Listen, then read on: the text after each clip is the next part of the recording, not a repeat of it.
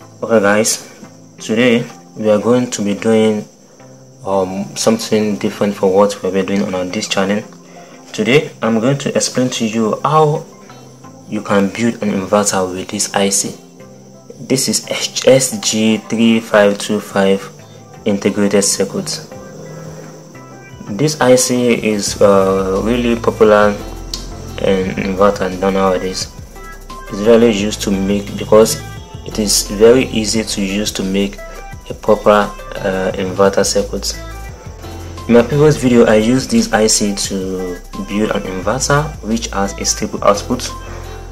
You can check in the description to see the inverter that I built with this IC. It maintains its output voltage even when it's been loaded with an heavy load. So today I'm going to explain to you how I use this IC to build the inverter, and also I'm going to draw the schematic diagram and explain everything to you in details.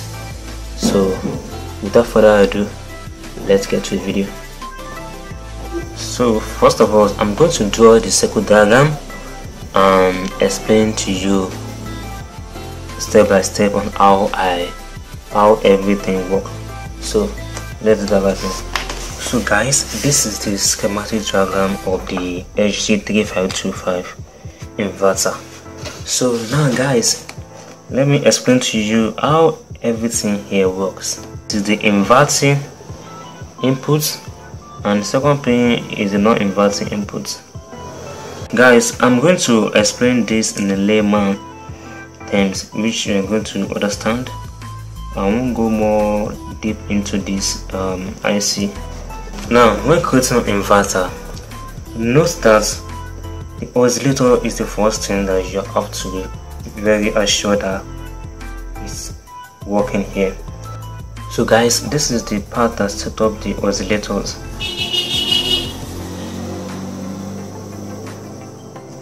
So the pin 5 is the CT, pin 6 is the RT, that is resistor time, the capacitor time, the pin 7 is the discharge.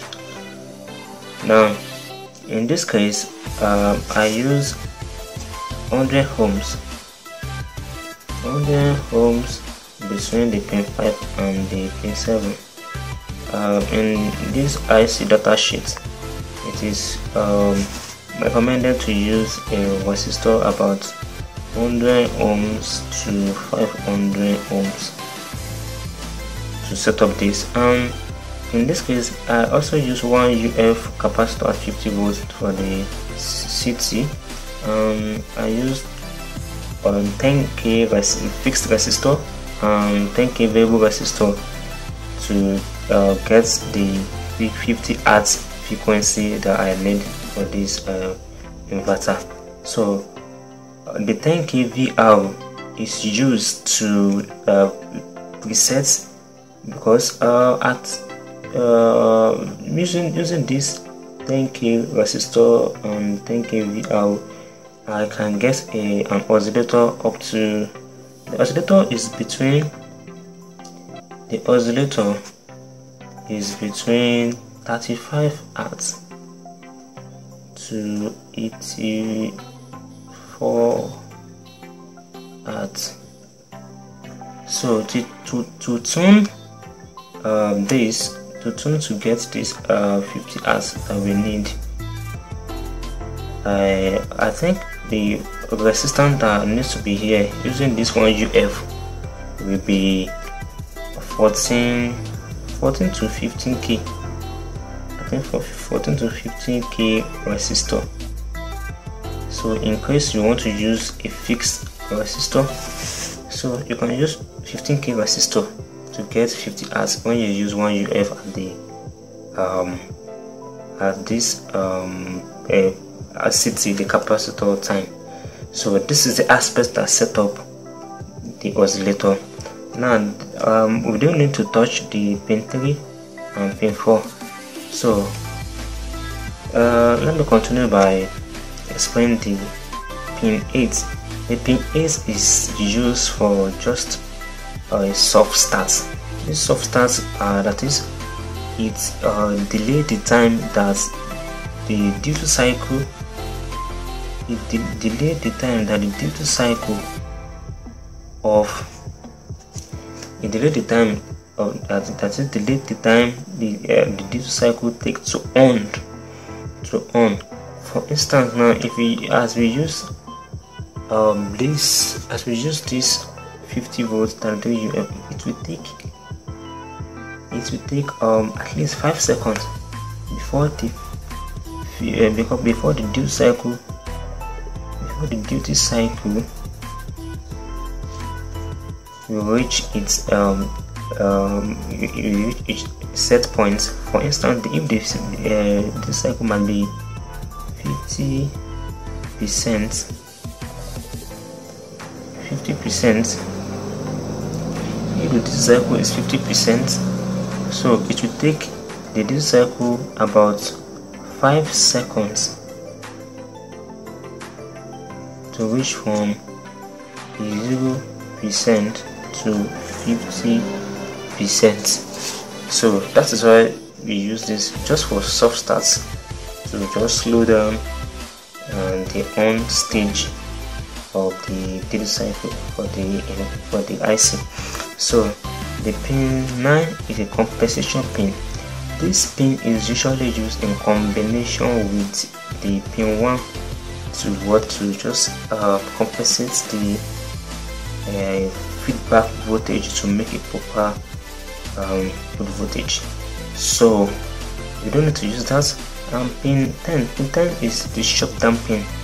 This pin, since my inverter that I built in a previous video has an external auto shutdown circuit, I don't need to use it. So in that case, you have to connect it to the ground, so that, because if you leave it floating, it can pick a signal and affect or interrupt the IC from performing its proper work. Because this IC, when you input a signal of output, if you input a signal of like 5 volts, input a 5 volts signal to this pin, 5 volt signal to this pin,